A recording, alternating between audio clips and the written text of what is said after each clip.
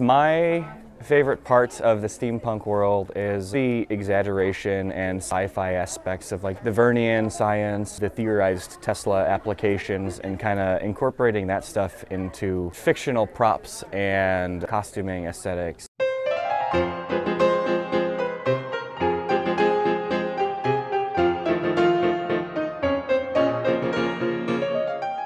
My name is Tim Harrison, Oz McGinnis, or Oswin B. McGinnis in the steampunk world. I used to do a lot of fabrication and tinkering and whatnot when I was younger, and decided I'm going to throw some things together for Halloween, and ended up being a 3-month-long project for a Halloween costume, essentially, and that's where these and the original gun kind of came along.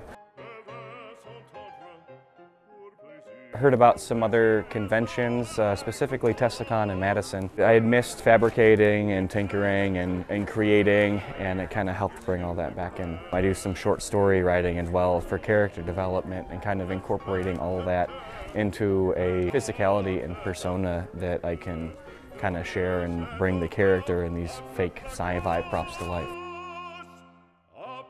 This was one of the first things that I built. There was usually a switch that lives on my hand, but it got stuck in the car door. In actuality, it's just a fancied up lithium-ion power pack, cell phone batteries essentially. In the fictional universe, it's an etheric extraction reactor that kind of pulls the energy from the space and the air before they had some of the science backing of molecules and whatnot, and they actually called things the ether and the empty space, and kind of harnesses that. This is the second iteration. There's a Mark I version that's a little bit smaller, a little different. The actual concepts behind it are pretty simple. When I'm doing my panels, and one of the reasons why I wanted to put my panels together is a lot of people, I guess, are intimidated from just base electronic works. If you have a $10 soldering iron and some willingness to experiment, it's pretty simple to even get basic lights and LEDs, be it pendants or some basic gun weaponry or things like that, and just integrate that into your props and costume and aesthetic. I was looking at these things and I didn't understand why this was happening at first. And it's like, oh yeah, I'm using blah blah. I was like, oh, you should try this out. It will make your life so much easier.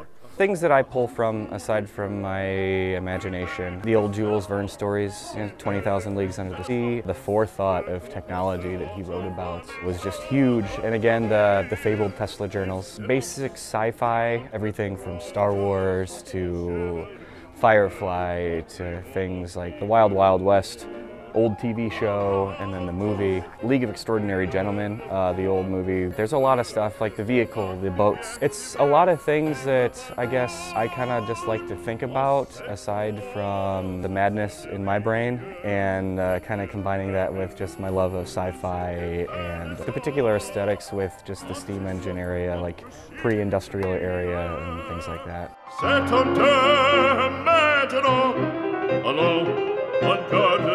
Allô,